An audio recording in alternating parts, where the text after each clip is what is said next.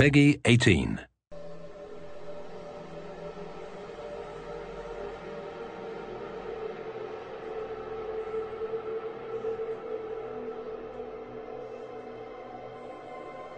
Hey everyone, I'm Joel Leschler, a producer from 2K Australia. Hi everyone, I'm James Lopez, producer at Gearbox Software. And we're here to show you a walkthrough of our E3 demo for Borderlands the Pre-Sequel. Hope you enjoy it. Alright, so we're actually going to be playing through as Wilhelm during this playthrough, and we're selecting his action skill now, which is his ability to spawn these two drones, Wolf and Saint. Wolf is an attacking drone, while Saint is more of a buffing regen drone. We're going to go down the Cyber Commando skill tree. This one's really cool because if fans remember Wilhelm from Borderlands 2, he was just a giant loader with a human head on top. But in this game, it's his origin story, and he starts out just as a man. But you have the ability by going down this skill tree to start turning him into that giant robot that he was in Borderlands 2. We're selecting the Power Fist skill here, and you'll see that it actually replaced his arm with this robotic one. This one's really cool because it will deal extra melee damage, and you can actually attack enemies from further away. And if you look at the Shock Absorbers one, which replaces his leg with a robotic leg, this allows you to shoot and reload while you're sprinting, which can come in really handy. The Meteor Slam is also really useful because the butt stomp or ground pound or slam or whatever we're calling it today is really, really powerful in Borderlands Pre-Sequel. When you're playing in low gravity, you're able to do this huge amount of damage when you slam down to the ground. And that's about all the skill points we can use right now, but we're pretty close to leveling up again. So when we do, we're going to show you the Vengeance Cannon, which is Wilhelm's capstone skill inside the Cyber Commando tree. Yeah. We have a look here, we actually just shot an air geyser, and when these are shot, they shoot out this oxygen which replenishes your Oz kit, but it also propels you up in the air. And the higher you get, the more damage you can do from your butt stomp. So if you hold that crouch button, you slam down on the ground, you deal this huge amount of damage to enemies on the ground. Yeah, geysers are a great way to do a slam immediately instead of having to kind of like prime yourself for it. You can hop on one of those and just immediately move off it and slam someone to oblivion if you want to. Here's another example of how the levels are informed by low gravity in Borderlands the Pre-Sequel. You're able to do these massive leaps and bounds, and really you have a lot more freedom as a player. The scope of travel has increased so much. And we're able to use the air boost by venting some oxygen. You're actually able to go even further by propelling yourself forward or even higher. Yeah, and it's cool that we have these abilities. They obviously come with some cost on the oxygen meter, but we get plenty of ways for you to get that oxygen back. You know, we've got oxygen canisters that drop from when you kill enemies. We have the air geysers. We have other like cracks in the ground that air can come out of. They won't give you that jump, but they will give you back your oxygen. We also have oxygen generators, and even like certain Oz kits will allow you to create an oxygen bubble whenever you do a slam attack. Now these enemies that we're fighting at the moment, the Kragans, they're some of the moon beasts. They're essentially these moon rock monsters, but because this is Borderlands, they absorb elemental attributes as well, and these ones have absorbed cryo damage. We have a lot of liquid methane around this area of Elpis, and they've kind of inherited those abilities, and they're kind of doing cryo damage towards you. But you have the ability to kill them, but what's really interesting about these guys is when you kill them, they actually shatter into two smaller Kragans. Yeah, so you might start off one-on-one and feel like you've got a pretty even fight, but as they break into smaller groups and become more numerous, you might have a really big fight on your hand. Alright, why don't we try and show off Wolf and Saint here, Wilhelm? Alright, so Wilhelm just deployed Wolf and Saint. Those are his two drones. Wolf is going to go out and cause some trouble. Saint's going to stay fairly close by to replenish Wilhelm's shields as if they ever drop. Now, our Wilhelm player is pretty pro, so might need to get a little bit more challenging fight for him. You can see these beautiful ice particles. With the new cryo element that we brought into the game, you can freeze and shatter any enemy, and depending on which angle you attack these guys from, they're actually going to float off into low gravity in that direction. If you slam down an enemy while they're frozen, you're actually going to split them in half and watch their ice chunks float off. Yeah, that's really cool because the way that they shatter is always kind of customized to like whichever way you hit them. So it never really gets old. It's always different each time. It's really fun. Now, our current objective in this particular level is to redirect some liquid methane. We need to get to the Drakensberg, which is this derelict Dahl ship where we've been informed there's a military AI that we can use. Jack wants to build up this robot army. He needs this military AI to use it. So we're currently trying to redirect this methane to cool off a lava river. Now, we were just fighting in the Kraken, but over here you can actually see that some of the scavs are actually riding them, which you know, you got to watch out for because you have two enemies attacking you, and whenever you kill one of these Kraken riders, you might get a couple of little Kraken riders coming out. You see, Wilhelm was also using these jump pads. So along with the oxygen geysers, we have these Dahl jump pads which are placed throughout the levels, and some of these shoot you straight up into the air, and other ones kind of propel you really far forward. Again, if you manage to chain some of these together, you can get really, really high and do a slam, which does a massive amount of damage. Look at some of these guys. You'll see that some of these scavs have this sort of orange bubble over their head. That's their oxygen bubble. That means that if you crack that bubble, then they're going to take oxygen damage because they're not able to breathe. Which is a really cool way because you can kind of do a hit and run. You don't have to worry about necessarily about finishing them off if you're taking too much heat. You can just wait for them to asphyxiate.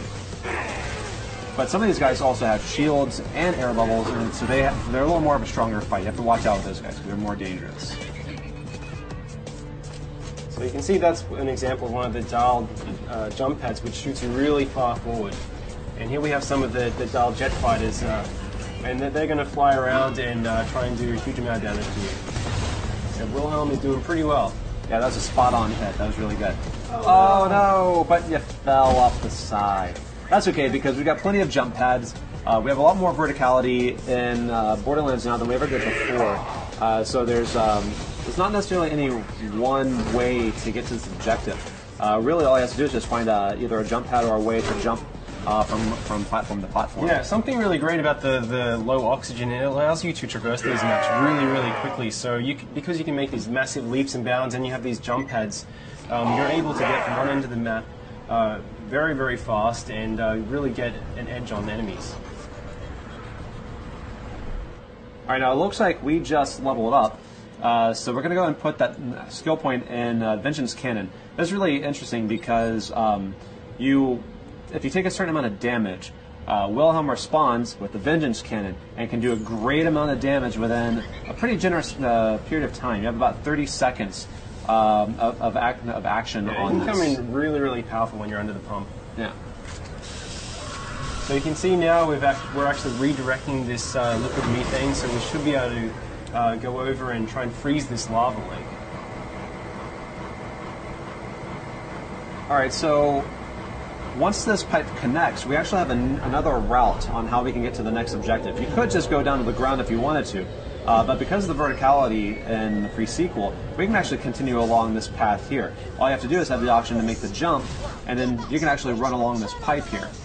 So there's plenty of ways to explore this map and get pretty much to anywhere you need to get. Yeah, it's really cool as well. Our level designers have built the map so, especially when you're playing co-op, you can have each player, they can approach each of these sites from different angles. So we could have taken that pipe all the way along while Athena went down via the ground and went over to the via the jump pad.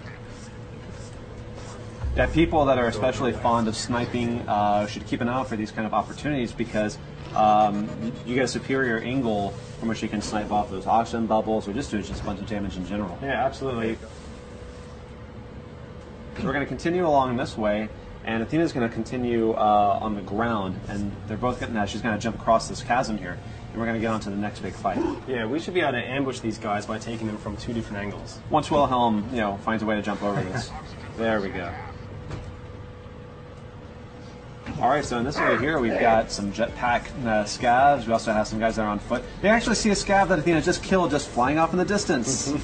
And he'll go on like that for quite some time. Yeah, if he still has any life left in him, he's getting pretty beautiful. Oh, yeah. Awesome. Oh, no. Athena's down. Hey, Wilhelm, why don't you go ahead and revive her using the oxygen? Yeah. So you kind of have these cool tactical decisions. You can revive your downed players faster with oxygen than if you just do it the normal way. But that obviously comes at a cost. But sometimes it's really good to get them in the fight faster. Beautiful. You can see we have these jetpack scabs, so all of the enemies on Elpis can take advantage of the low gravity just as much as you can. So if you're getting protection behind cover, they can actually jump over and stomp on you and invalidate your cover just like you can them. We really wanted this gravity system to go throughout every single feature in the game. Which is a pretty awesome butt stomp there. Yeah, that was solid. Here's some of our new vending machines that we're just kind of teasing as we run by them, but you can see more about them later on. All right, we're coming into the processing plant now. This is actually where you just directed the liquid methane to, and it's really important that you do this because we're going to use it to freeze a lava river so we can form a natural bridge and we can cross over to the Drakensberg from the next map. Now this has a lot of enemies in it. Definitely a good time to bring out Wolf and Saint. Yeah, try and use those jump pads to get a height advantage of the plays as well. If you stomp down. He just shocked that scab when he did that ground pound because of his because of the Oz kit that he has. It was really cool because each Oz kit can have a variety of features on it. Some of them will do your basic oxygen extension, but some also add elemental attacks. Some will create oxygen bubbles whenever you do a slam. There's a lot of layers to them because it's really important to us that our gear be relevant and offer some really cool stuff. Obviously, these sort of varieties are really important to us. Whenever we added the ice elemental, this also is represented across all gear items. So you've got it in shields, you've got it in grenade launch, you've got it in guns, and we also have lasers.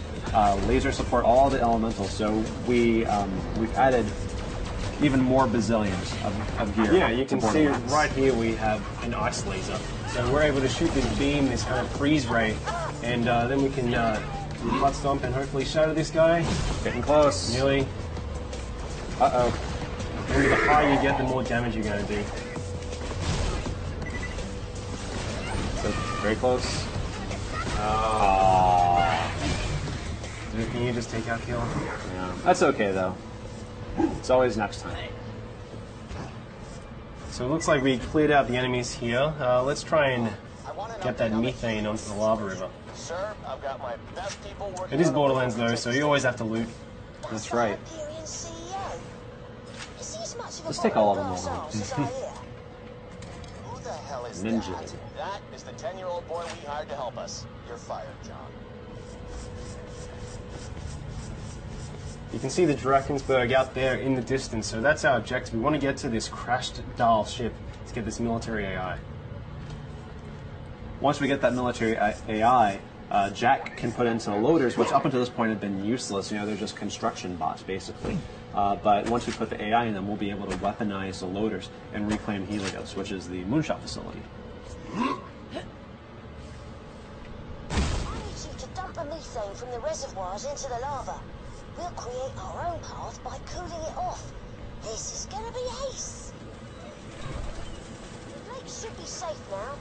Let's get to the Drakensberg. Alright, success. So you can find that Let's make our way over to the Drakensberg. Lads, looks like we're going to have guests over. The kind the bosun wants dead as quickly as possible. Of course, won't Borderlands be without a bunch of big baddies to have to fight? Yep, they just get bigger and bigger. I really like that he is an ice dragon, but he also has lava inside of him. Yeah, I see that all the time. Yeah, it makes sense. All right, guys, and that's our E3 demo. We hope you enjoyed seeing it. Please stay tuned for more pre-sequel news.